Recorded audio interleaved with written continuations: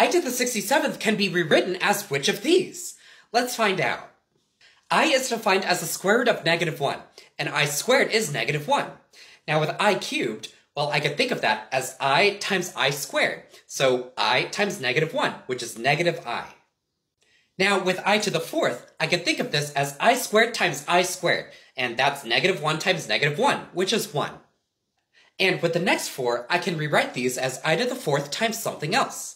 And since I to the 4th is 1, I notice that I to the 5th is equal to I to the 1st, I to the 6th is equal to I squared, and so forth.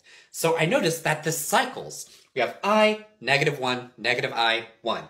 I, -1, -I, 1, and so forth. So here's the pattern. If we have I raised to some whole number, all we have to do is divide that exponent by 4 and see what the remainder is to see which of these it is. And here's something cool. We can connect this to the complex plane.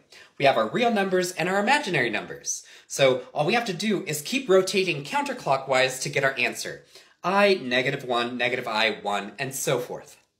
So because when we divide 67 by 4, we get a remainder of 3, we can rewrite I to the 67th as -I. So there you have it. If you want practice with this, try this one out.